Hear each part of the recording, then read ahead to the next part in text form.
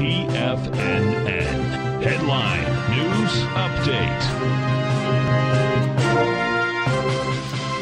Welcome, folks. We had the Dow Industrials finished down 214. NASDAQ was off one.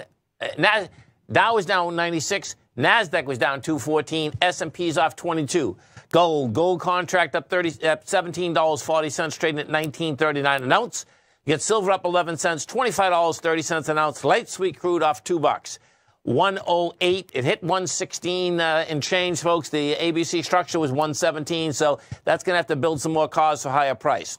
Notes and bonds. The 10-year note up 6 ticks, trading 127.15. The 30-year up 5 at 156.21. And King dollar. King dollar up 368 ticks, trading 97.753. Euro is 110. Yen is at 115.44, and the British pound's at 133 to 1 U.S. dollar.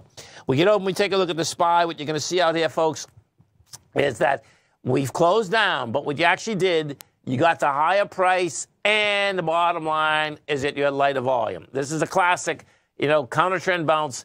Bottom line, the SPY reached 441 today, only had 98 million shares. We take a look at this. Yesterday, you had 117 million. Bottom line, now what I expect out here tomorrow is that you're still going to have, basically a sideways to slightly higher market. Next week, guess what? I expect we're going downtown once again. And why? Because that window dressing is over tomorrow, folks. We take a look at the NDX 100. Same type of setup. The 3 Qs. Yesterday we did 70 million shares. Today you did 68. You did get to a higher high, though, and bottom line, it gave it up. You were at 350. We're only at 342. Gold contract is building cause for higher price. We did 169,000 contracts out here today. We had trading up $18. That's an inside day in the gold market, though. That's the bottom line. The spike high. Bottom line, my take is that gold's going to go after its all-time highs.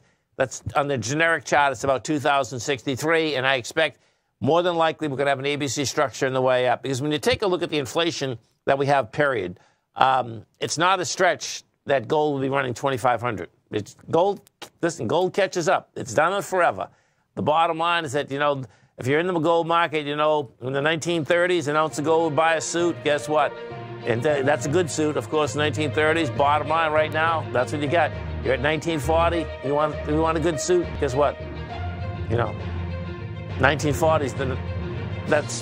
I suspect you probably got to pay more than that for an Armani or something like that. Stay right there. That's right. This is the update. Have a great night. Have a safe night, folks. Come back and visit Tommy tomorrow morning, 9 o'clock. He kicks us off. Have a great one, folks. Sharpening